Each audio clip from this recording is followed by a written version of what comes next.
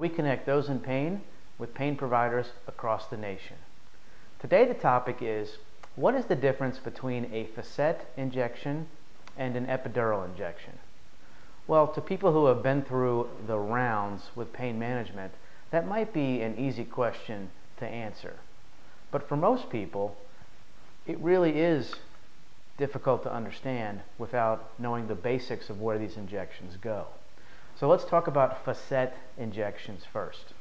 This is a model of the spine, and basically you have every level coming down. And this is from the back. You can feel these bony protuberances called the spinous processes.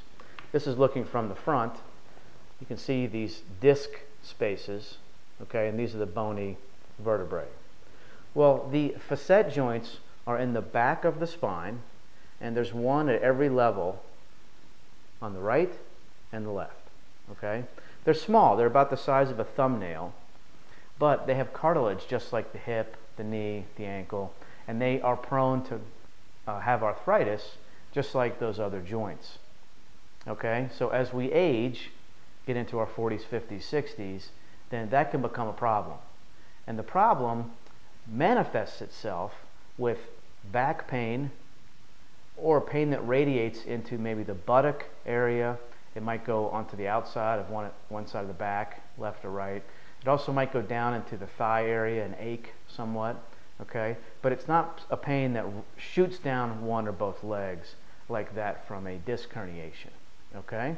So when people have it in one joint, they usually have it in multiple, all right? So a facet injection, it's also called a facet block, is one of the most popular pain management procedures out of all of them used in this country. Okay, and here's what a pain management doctor will do. They look at the X-rays, the MRI, to see where the arthritis is, and then on an exam you can palpate and get a good idea of what levels need treatment. So, as an outpatient procedure using a real-time X-ray machine called fluoroscopy, the pain doctor will come down with the needle and put steroid in and usually around these joints that are the symptomatic ones. Okay? That's called a facet injection. When you put medication around it, that's called a medial branch block. But that is predominantly a back pain procedure. It's done as an outpatient. Each level takes around 10 minutes. All right? And it works really well. Okay? Like a medial branch block, for instance, can give pain relief for 3 months on average. All right? It also serves a second purpose, which is just simply to diagnose. All right, I just did an injection at the L4, L5 level. Is that giving pain relief? If the answer is yes, okay, that's the level that the arthritis is causing pain from. So it diagnoses it, and then it also acts therapeutically. Okay? So that's what a facet block is for. You can repeat those every few months. If it works and then wears off, a pain management doctor can actually do a heat type procedure with thermal energy called a radio frequency ablation. And that's an amazing procedure because it can provide 6 to 18 months of pain relief. All right? Let's switch gears and look at what is an epidural injection. Well, the main thing that we're talking about here is sciatica. So when you have pain that shoots down one of your legs, it's like a searing, burning type of pain.